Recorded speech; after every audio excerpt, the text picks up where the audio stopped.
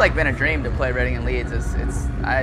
I've always wanted to play it. Yeah. You know, our friends have been talking about it, and you look at like the photos and you don't think it's real. Like they're not.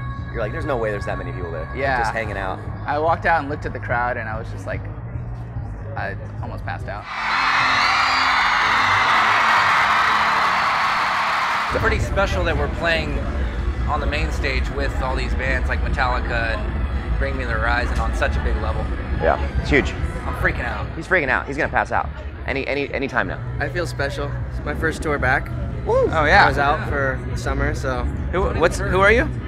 I'm the new guy. Oh, how you doing, man? Good to meet you. I want to see Baby Metal, but they're playing right now. But I saw them warming up in front of our dressing room, and that was a show in itself.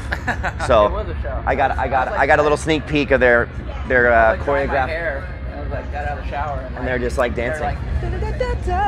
Like just dancing out there, doing 3-part harmonies perfectly. Their warm up is as good as our show. I really want to see Bring Me tonight. Yeah. Bring Me the Horizon. And Metallica, why not? If we were gonna do some covers from any band, Here, I would just do Enter Sandman, a Oh, tribute to Metallica. dude, we get shut down. So We'd get fast. shut down. So we'd have like guys running on stage being like, cut it, cut it, cut it. Can you sing that? Can you sing Baby Metal, you think? Absolutely. Just a high range? I'd do that. I'd play a little metal. Give me a dress.